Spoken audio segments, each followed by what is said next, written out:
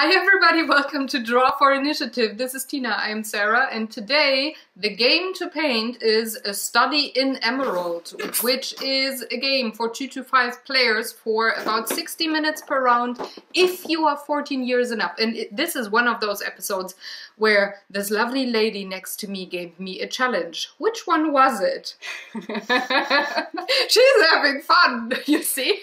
I mean, it's a Cthulhu game. You have to be very upside down in the head to compensate for that. And, yeah, deal with that. And in the end, you will go insane. Yeah. Like maybe I did. Lucky for this video, there's no audio track with the painting. But you can see what she actually did to me. And there we go! Yay! So, first of all, everything's gonna be blurry because Cthulhu. He was already there. I hadn't even put him down yet, but he was there. Or it could just be too much white paper and a Did you hear a little in the background? That's actually what I kind of did when painting.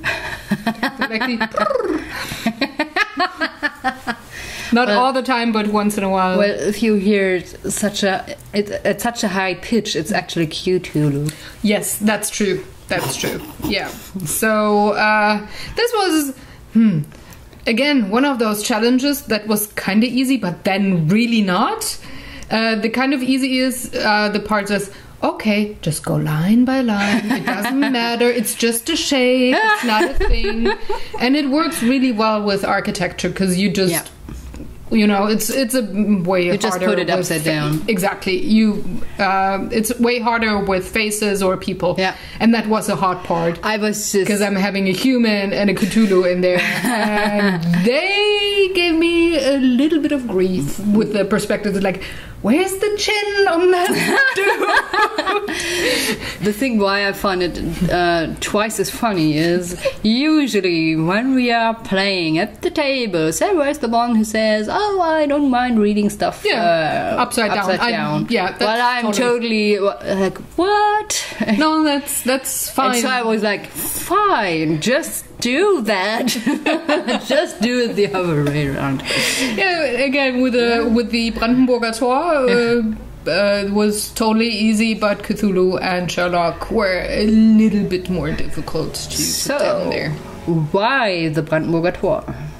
That's actually a site in Berlin, and that's quite famous here. If you've never been here, you might still have seen it in some... I think it's the most famous thing for Germany, other than the... Fernsehturm, maybe? The cathedral in Cologne. Oh, yeah, the garage. These are the two most famous things. It's like Statue of Liberty for the US is...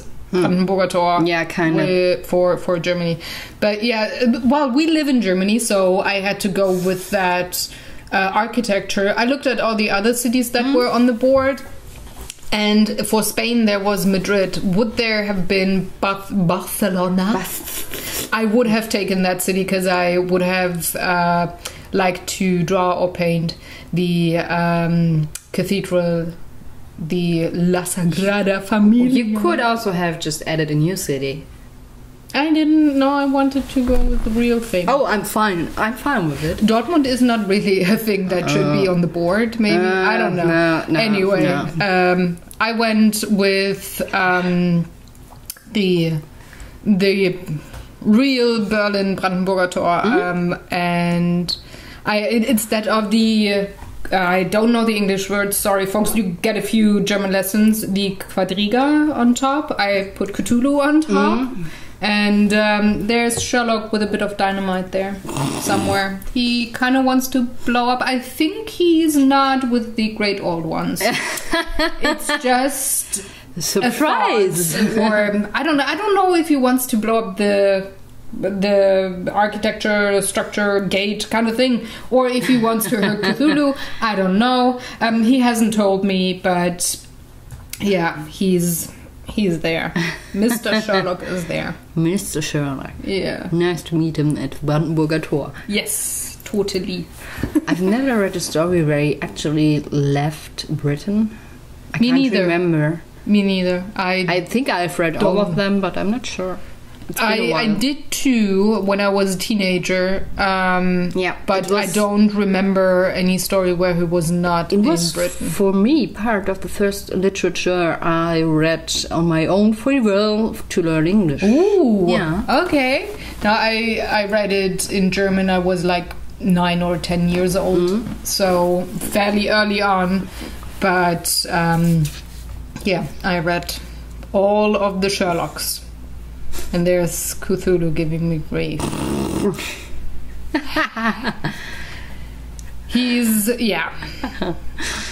I had to cover parts of his body up with the wings.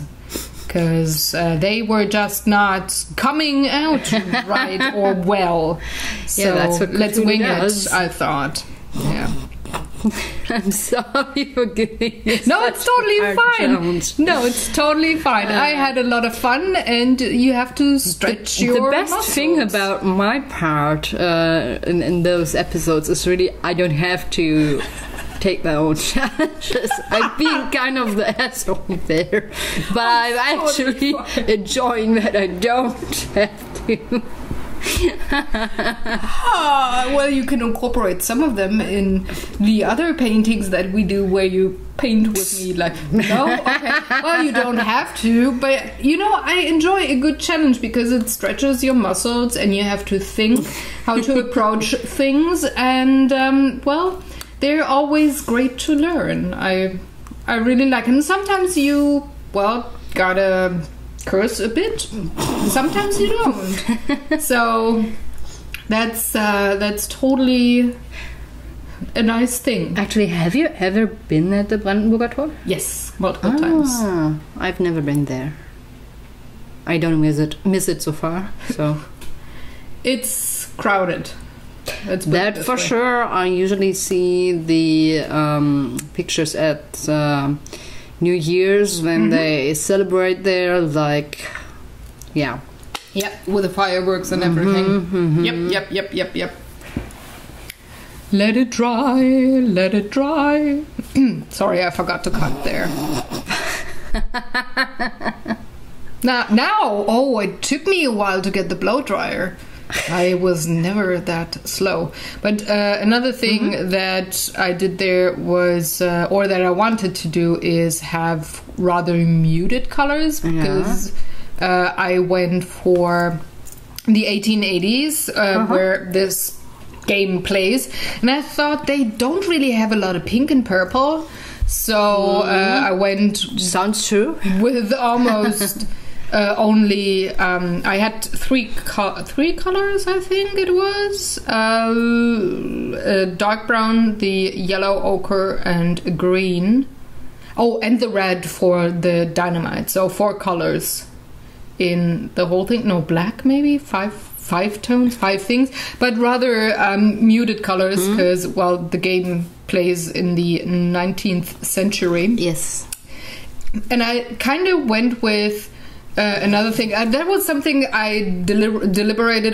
Do I want to do that? And I decided not to, and have across here on the top of the painting, once you turn it, have greetings from Berlin, like a postcard or something. Have that. But then I thought, okay, I could either cheat and turn it around and then write, or I have to write upside down. Yes. And I said, I can definitely do it, but will it look okay? It's like, maybe just have a postcard without a text there. Yeah, but the idea is amazing. I was unsure, and I thought, I guess that. I mean, it's really hard to do. And another thing that you could have done is like write by down and just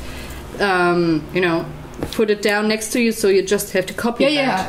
That's what I would have done. But I still thought, because the one thing that's quite difficult upside down is diagonals. Yes. So I have the right angle, and if I want to have like a handwritten one instead of print letters, having the right curve to that's it. even more hard to do. And I'm not sure I could have pulled that off. True. So I opted not to do it. But I thought, I'll maybe make a postcard that Sherlock's sending. Like, this is me just before I either blew up the Brandenburger Gate or Cthulhu, whatever, choose if he is a loyalist or not.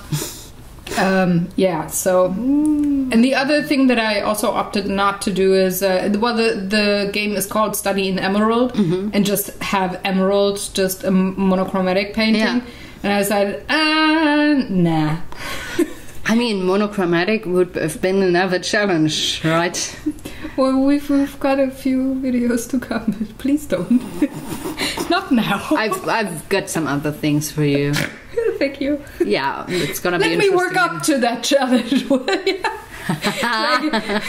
Come on. Yeah, I need to let you go through some less painful challenges first. Yeah, well, it's kind of easy when coloring, but when you have a game and you have a whole scenery there, I find monochromatic a bit more difficult to pull off. So, or it has to be the right game to make it. I had that quite early on with Forbidden Island. Yes. Yeah. And it was quite fun, but you're right. The theme has to be right for that. It has to work really well with that. Exactly. And still, I used 2 colors actually. Yeah, two or tones. 3. Two. Light turquoise and a dark turquoise. So, yeah. Good that you remember. Yeah, in this case, I do. I mean, probably the hardest part is here when you paint the way you did to make it look balanced. It's already hard when you learn painting or drawing and you actually flip the page and look through it. You usually see that it all turns in one way. Exactly. Depending on whether you're right-handed or left-handed. That's the thing that took me years to try and get rid of. Because it was really annoying when I noticed that everything seems to be falling to one side. And it's pretty much the same. You don't have that much of a feeling when you paint upside down, whether it's balanced from the upside to the lower part. So, but it's still, this is way easier with architecture than it is with any other thing. I'm still tilting slightly when I do any other things, especially round things. That have a shadow there. Then the shadow goes like a Dali. It just drops. I still do the tilting thing, but it's way easier with architecture where you just have straight lines, not many curved lines. Just bam, bam, all the verticals first, then all the horizontals, tada, you're done. But any other line, like a curve or anything's like, and there it goes. Yeah. So far, I'm really, really enjoying the combination of illustration-y style with the sepia tone. Thank you. It turns out so amazingly good. Thank you. And it's just fitting in itself, and I'm blushing hard. I like what you're doing here. Thank you. Thank you. Awesome. And again, you were throning while I was painted. throning. Yeah, that one actually, I think this was shorter than the last one. Yeah, 54 minutes only. I mean, it's a bit... how do I say it? It's a reduced style. It leaves a lot open, and that's what makes it very pleasant to the eye, for me at least, because the sepia tone does enough for spots to look at, and it's a bit lighter. Exactly, and well, that also saves you time because you don't have to take care of the sky or a background or anything, so that's shorter than in... This illustration kind of style is always shorter than other kinds of paintings. Just the result pays off. I think even if it would have taken more time, the result is really well, and it's worth it. Thank you. Now you have to make up a text that Sherlock writes to his brother on the postcard on the back. Go. I put her on the spot. It would probably be a cooking recipe. Don't ask why, I'm hungry. You're gonna get dinner in a bit, don't worry. I mean, it's your fault for telling me what we will have today. Oh, sorry. You asked. Of course I answer when you ask. Only 45 minutes to go and then I'm gonna put things into the oven. So it's like forever. Yeah. Kinda. Yeah, I'm getting slightly hungry too. But well, we gotta wait for the hubby to be available for dinner too. So yeah, that's pretty much it. I'm just gonna turn it and put the reflection into Cthulhu's eyes and also sign the painting, because that's what I'm gonna do right side up. And that pretty much was... You could have put down the signature on the side. That would have been a thing. It's taped. Oh, why do you do that? Because I'm quite close and I wanted to make sure that I am in frame. You know that I sometimes am not. I didn't want to fuck up there. So yeah, that's a study in the emerald. Next week we're gonna have a game that we both paint, so come back then and take a look what we do there. We hope you enjoyed this video. Have a wonderful day. Give it a thumbs up, share, subscribe, all the good things. Have a wonderful one. Bye!